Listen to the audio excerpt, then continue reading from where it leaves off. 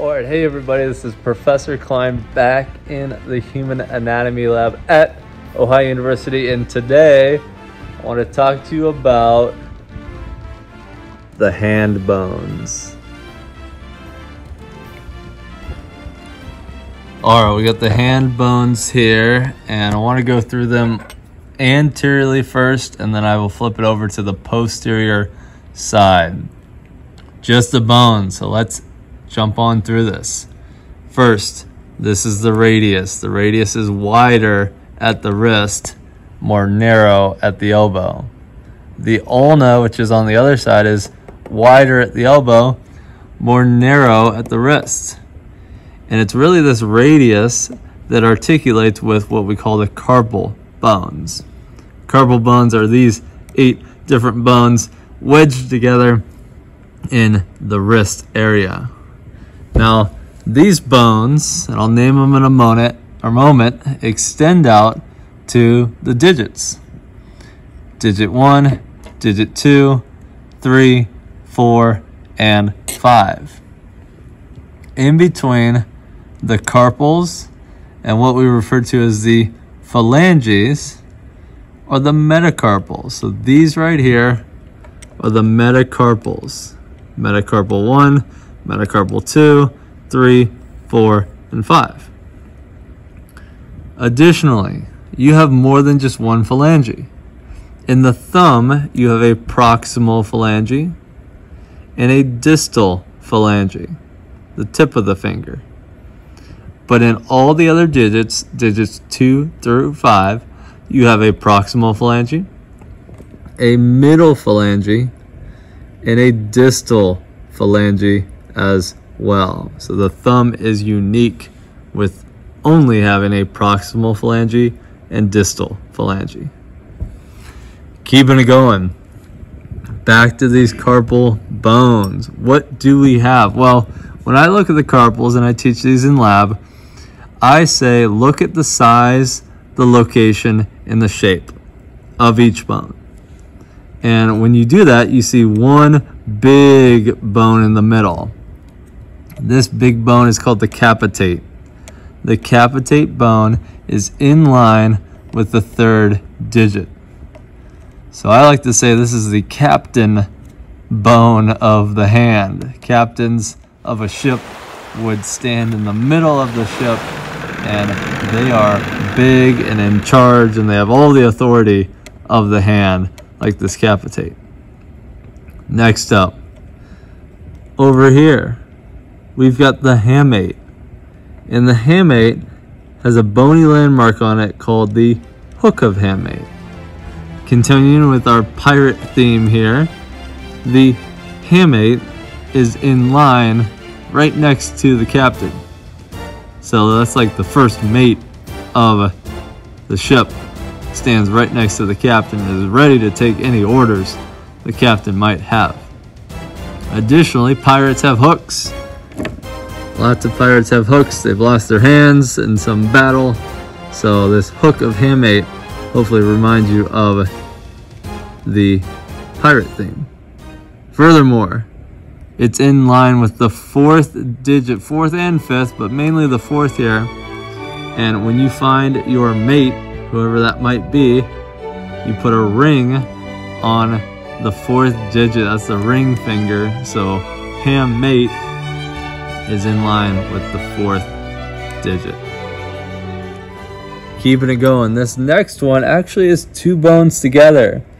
This bottom part is the triquetrum, and then the top part is the pisiform.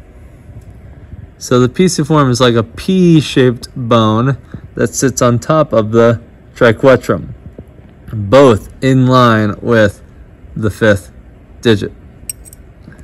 Keeping it going over here. Let's go down and around. We've got the lunate.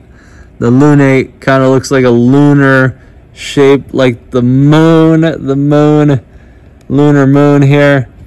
Just kind of circular, but not a perfect circle. Definitely not a circle, more of an S shape over here is this bone.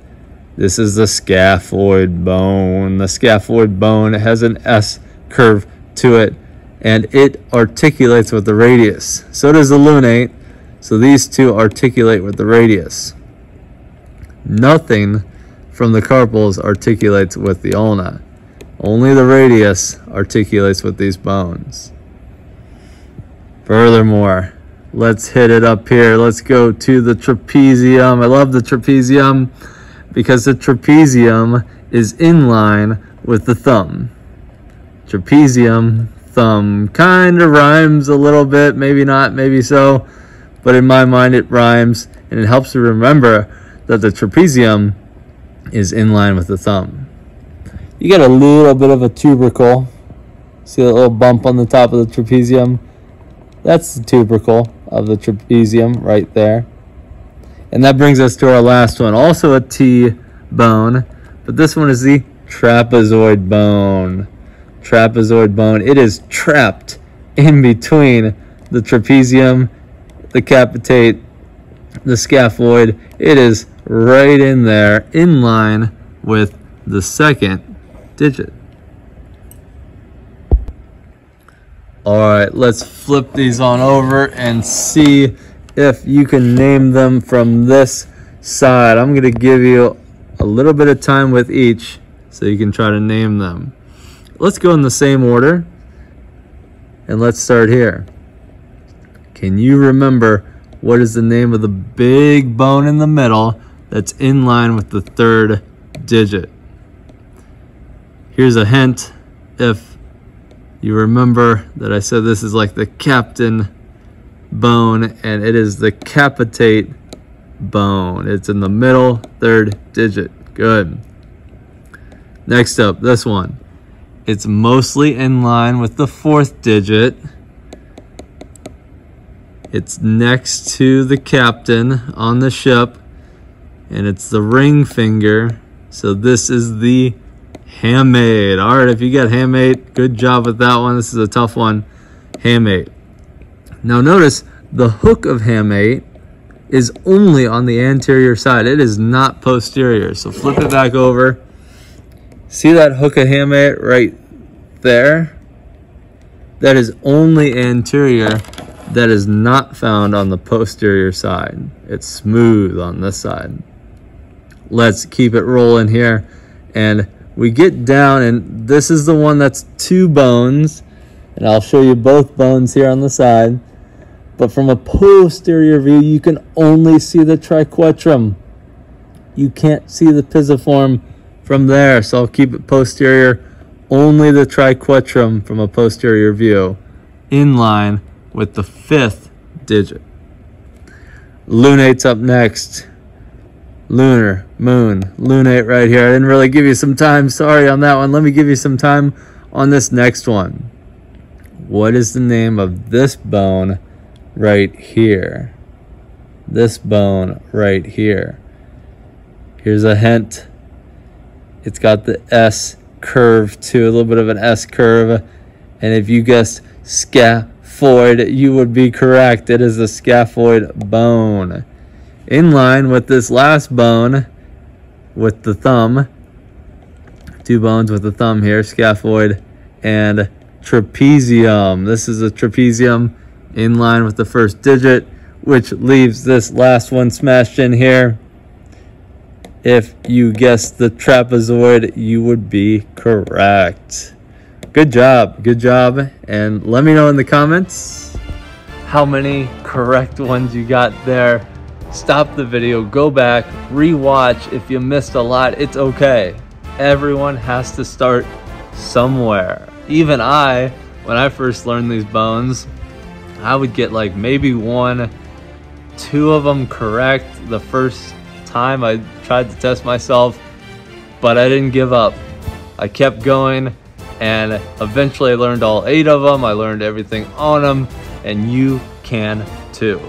So take some time, let me know in the comments any mnemonics you have for these hand bones, and I'd be very curious to learn from you all ways that you remember those bones.